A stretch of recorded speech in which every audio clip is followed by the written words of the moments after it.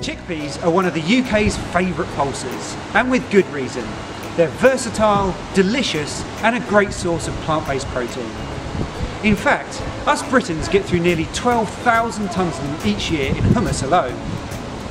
But nearly all of these chickpeas have been grown overseas. That is, until now. Hodmedods are just bringing to market some of the first ever UK grown chickpeas, which have been produced on a farm near Thetford and are then brought to this facility in Whittlesford for cleaning. Here we've got, and this is the first commercial harvest this year, we've been trialling them for a few years, but these are chickpeas grown in Norfolk.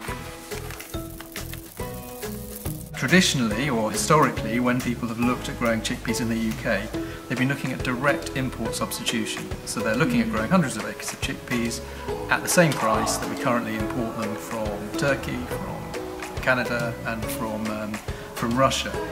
And of course that doesn't work, particularly at the beginning of the process of developing a new crop.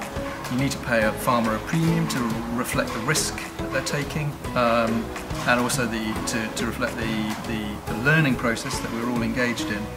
And that's what we're able to do. So we're able to speak to a farmer like Henry and say, yes, grow 5 hectares. We'll offer you a guaranteed premium price if you're able to harvest them, and we will help you with the agronomy.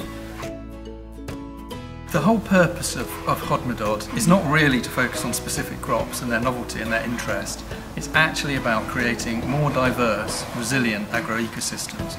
So the idea is that you have an assemblage of crops that between them offer a significant and improved return to the farmer economically, but that are also making an agroecological contribution to the way the farm is run. So crops like chickpeas, which may well be better suited to our changing climate, are also very good at fixing nitrogen in the soil.